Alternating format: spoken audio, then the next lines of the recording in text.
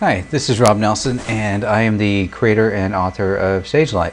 And what I'd like to do here is to give you a quick tour of the quick edit mode.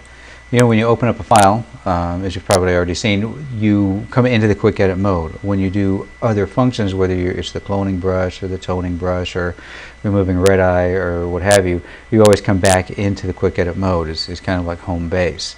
The quick edit mode is made for just that. It's made to be very intuitive as opposed to intentional. You don't really have to know what you want to do with your image.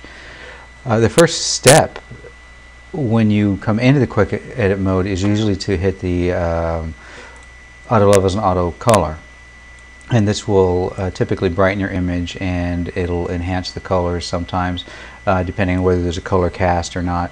This box here is a subject of another video, so I don't want to get into it too much here, except to say that the first option is usually the best option for most pictures. You can use other options, but here I'm just going to select the first option, and you can see that the picture is already quite a bit brighter. And before I get into a lot of the controls with the quick edit mode, I want to show how powerful it is by just showing that I'm just going to make two slider movements here, and already you can see that the image is quite a bit nicer. I could just, if I just wanted to post this on the web, it'd already be ready. So that's how powerful the quick edit mode is, and so now I want to get into more of the controls and what they do. In the previous example, I was able to just make a couple slider movements. I did the auto color and a couple slider movements, and it made a very big difference in the picture. I think that really shows what kind of power is in just this quick edit mode. It doesn't mean that you need to really know a lot about image editing or all of these controls here, in the quick edit mode. The quick edit mode, and really just Sagelight in general, is made so that you don't need to be intentional about your image. You can experiment and just play around, and then what happens is after a couple of sessions you'll get used to what these controls do.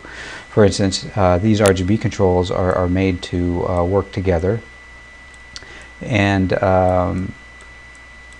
you can just really get any effect you like, which you can do. Like I said, you get used to how they work together after a couple of sessions. You can say, well, I don't like this light area, so I'm going to back off on it, but then, of course we'll get darker, but then I can bring up the midtones to compensate, or just play with the controls and get used to them just as they become intuitive to me without really having to know what's happening with them. Similarly with the color toner and color curves, you can play around with those too and just experiment until you get something that you like. Like I really like the redness that's happening here and so forth. I think the only rule for Sagelight is to experiment. You can always go back. Like if I saturate this too much and play around with it and I decide I just don't really like that, I can always step back to where I was. I can reload the file. And even when I reload, if I decide I want to go back, I can always look at what I'm doing in the history buffer, and then I can go back to it. I can also take a snapshot of what I'm doing and then go back to that. And so you can just experiment, and then if you don't like the result, you can just go back or start completely over. Since it's a fairly intuitive process and it's fast, there's plenty of room to experiment without spending an hour on your picture. So what I want to do now is I want to edit this image as I normally would. So I can revert to the original image, and then I can do the auto levels and auto colors just as before. And you'll notice that the color value on the color slider, rather, on the color toner is set. And so what that is that's when you do the auto levels and auto colors on the way out, it sets this value to what is the most neutral value for the image. It doesn't change your image because it leaves the strength at 0. What it allows you to do is to either warm your image up or to make your image a little more neutral.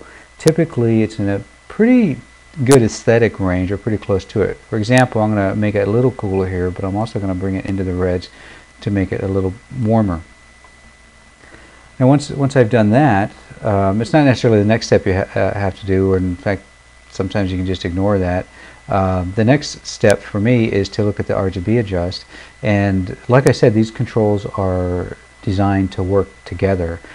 They've been developed over quite a period of time just for this editor and to work together not only with themselves but these other controls as well. As I mentioned, you can see what's going on in the histogram with these curves as you move them around. Not just the curves, but also the saturation and the everything that you do in the quick edit mode. What you might notice is, see these little bumps in the curve there. What they are is these controls working together. This would represent a subtle change after multiple curves. You're looking at a composite here of probably, with these settings here, upwards of 15 to 20 curves. And so you're seeing little changes in your image based on how you set the RGB controls. As I mentioned, Sagelight is a 48-bit image editor, so these curves come out to be very clean. Anyway, so what you can do is you can just experiment with these controls until you just get a result that you like. For example, if you think it's going too bright here, you can always back off on this and then bring the brightness up and so forth. In this particular example, I just really mean to bring down the shadows, just really one slider movement.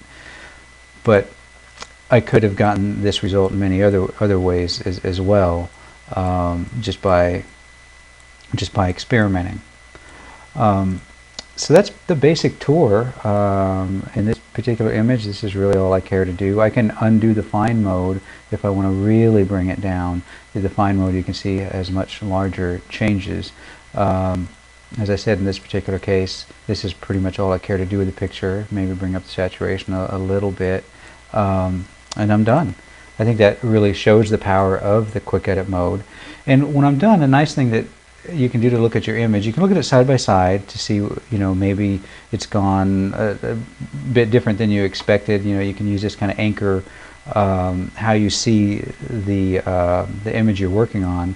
So, you know, I can use that to say, well, maybe I do want to go a little bit more warm on this particular one and that sort of thing. But another thing you can do too, even if you don't keep it, just what you can do is you can draw a shadow on the border, and then you can look at it full screen. And that can give you a real nice view of your image in a context. And then when you're done looking at it, you can just back off and continue your editing. So anyway, so that's the tour, and I hope you like what you see and have fun editing your images.